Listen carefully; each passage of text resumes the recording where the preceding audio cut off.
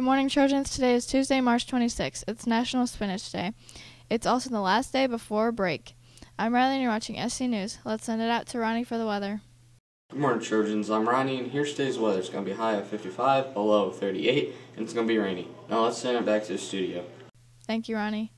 For lunch today, we'll be having chicken patty sandwich, carrots, salad bar, fresh fruit, or fruit cup, and milk.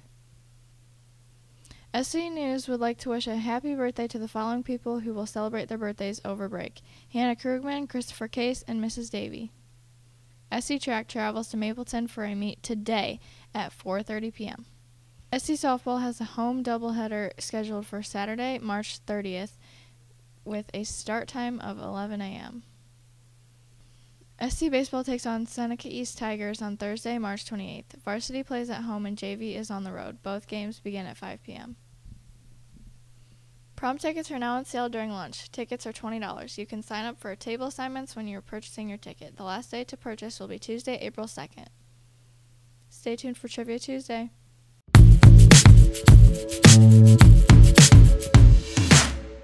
What's up, brother? This is Q&A Monday with Aiden Green. How many students in the United States go on spring break each year? Over a million. 1.5 to 2 million.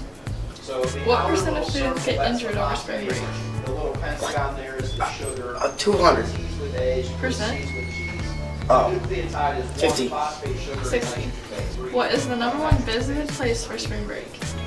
Florida. Yeah. Thanks. Riley and Aiden. How many students in the United States go on spring break each year? 39. 42 million. 1.5 to 2 million. What percent of students get injured over spring break? 8 million.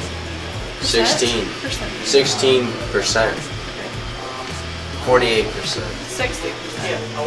What is the #1 visited place to go on spring break? Mexico.